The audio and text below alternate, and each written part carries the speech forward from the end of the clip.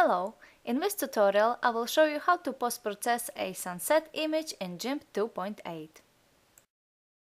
Unfortunately, sometimes our camera sees scene differently to the way our eyes can see it. In this case, GIMP comes in very handy to bring back the beauty of what we actually seen.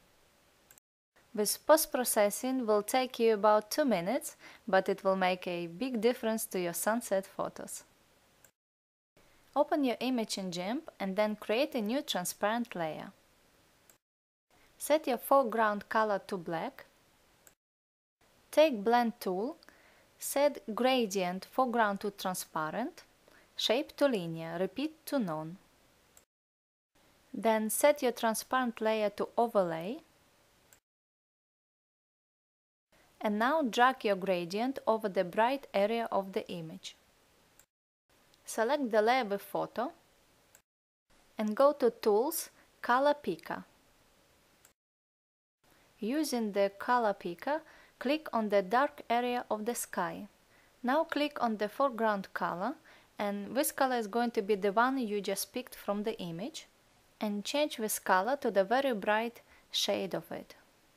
Create a new transparent layer.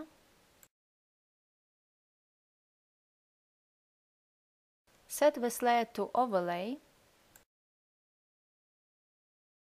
Take the Blend tool and pull the gradient over the blue part of the sky. Reduce opacity of this layer to about 40%, as we want to keep it realistic, right? Select the layer with photo. Create a new transparent layer.